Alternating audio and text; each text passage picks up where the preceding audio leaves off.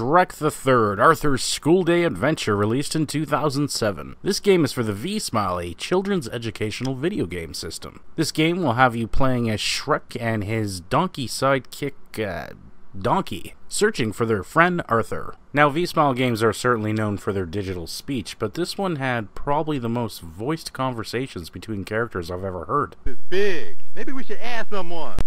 Okay. Hey, kid, do you know where Arthur is?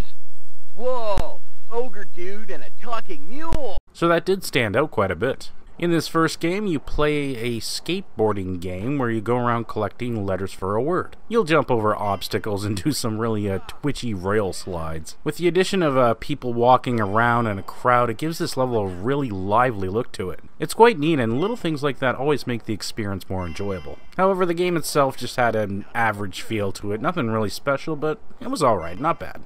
Next is Arthur's Hide and Seek. Shrek will be running around a village, picking up items off the ground and taking it to the proper store. Example, you'll find a fish on the ground and take it to the seafood shop. And I imagine that he's going to resell that fish I found on the sidewalk that was sitting in the sun for a few hours. Ugh. Now, I didn't find this game very fun, but it did have a boss battle at the end of the level, which was fun, but the market game itself wasn't that great. Arthur then disappears into the mountains, ignoring Shrek's pleas to return. Why isn't he listening to Shrek? I don't know. So you run around on these platformy cliff things and a V.Smile role-playing game? Really? Wow. Okay, so you have a certain amount of time in these battles to perform an action. Example, matching a word with a picture. If correct, a member of your party will attack an enemy. Now again, I thought this was really neat. I've never seen a role-playing game type game for the V.Smile.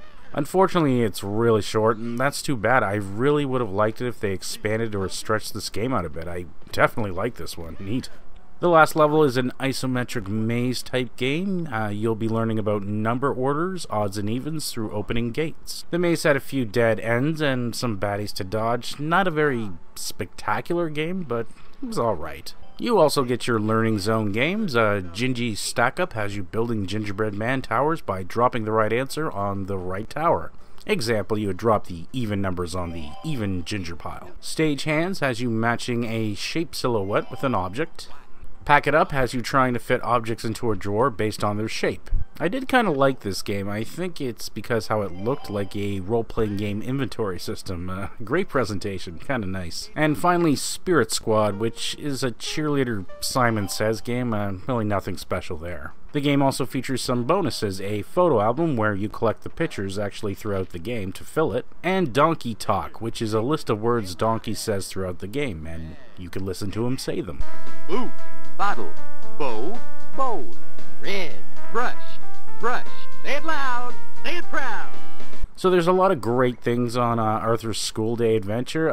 The role-playing game was the most interesting thing. But the problem here is the games are way too short. Short levels are normal for a V.Smile game, but when you only have 4 levels in the main game, then they really shouldn't be so quick. I've played other 4-level games before, and its lengths have always felt fine, but this one just needed a little more time stretching. Overall, there's some nice games on here, great graphics, and it's great to see some lively conversation between characters.